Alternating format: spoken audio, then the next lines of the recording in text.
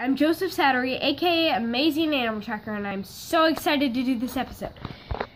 Alright, I have finally caught an animal for you to see on camera. So,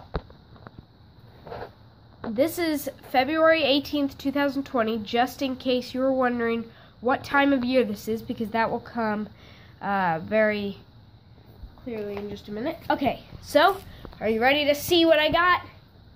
I got a crane fly. It's a common crane fly. Wow, that is a great video of it. Yeah. Okay, so the crane fly is sometimes mistaken for daddy long legs because, as you can see, it's not just that dragonfly-like part. There's legs. Do you see them? All over.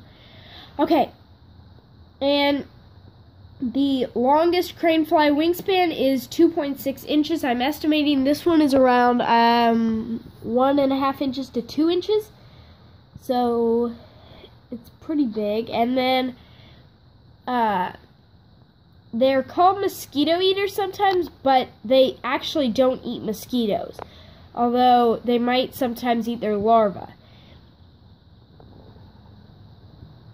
And they like to play, they're good at playing dead. They always bump into things usually, and they're common around this time of year. And as I said, it's February, so it's the middle of February, so that's, if you're wondering when, I mean around February. And that is our crane fly.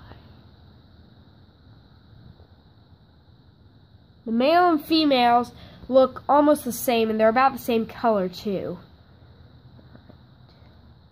Well, and there you have it. That is the crane fly. Now I can go release it back to the wild. Let's do that now.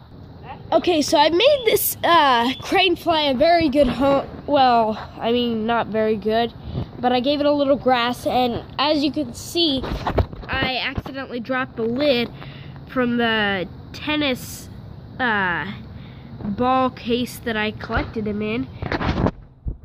So I had to find something. So this is where I found him, on the patio. Let's see.